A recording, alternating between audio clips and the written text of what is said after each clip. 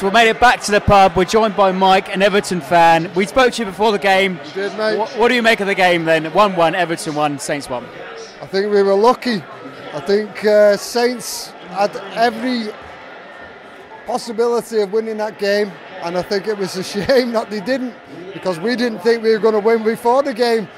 So, yeah, we were lucky. We were happy. We were happy with 1-1. We really were. We were talking you off camera just a minute ago, and you said it would have been a smash and grab if you guys would have nicked it. Absolutely, absolutely.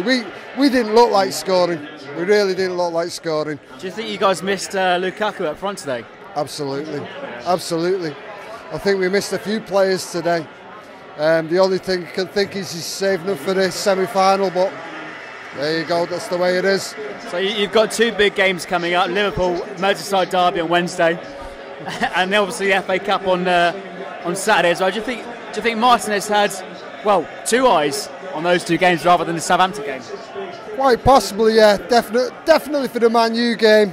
As far as the Liverpool game's concerned, I think he can say who he likes, we're going to struggle. But no, yeah, I think you're right, yeah. I think he was holding players back.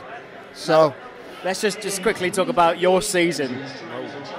Underachieving, right? Talk me through it. Absolutely. Well, the way we were talking about this when we were coming out of the game, if it hadn't been for the sake that we'd had such a good away run, we'd have really been relegation fodder, because our home form has been absolutely diabolical.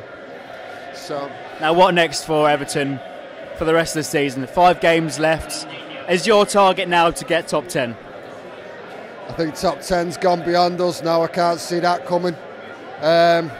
Possibly final. If we can do Man U, get to the final, and look for a new manager for the new season. So you're part of the Martinez out crowd then? Not so much, because I don't see where we're going to go from here. But I think there's a few things he really needs to get his head around. You know what I mean? Some of his substitutions are questionable beyond doubt. And well, we'll see. We'll see. Like I say, I don't know where we go from here, to be honest with you.